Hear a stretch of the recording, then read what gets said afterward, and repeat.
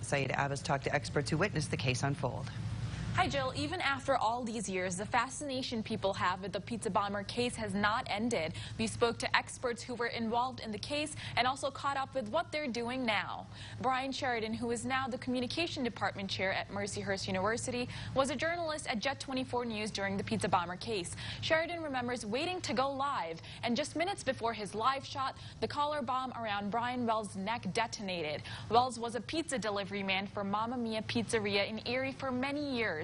The case not only got national attention, but also international, with news shows in Ireland, England, and Australia. Experts say the interest remains in the story because of it being so bizarre. According to Sheridan, Bill Rothstein, who died of cancer in 2004, was the smartest out of all the suspects involved in the case.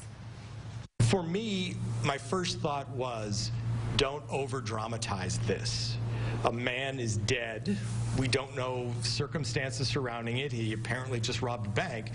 But I did not need, as the reporter, to add any drama to this. Coming up at 5:30, we talked to former FBI Special Agent Jerry Clark, who is now the department chair of the Criminal Justice Program at Gannon University. Back to you, Sean. All right, thank you.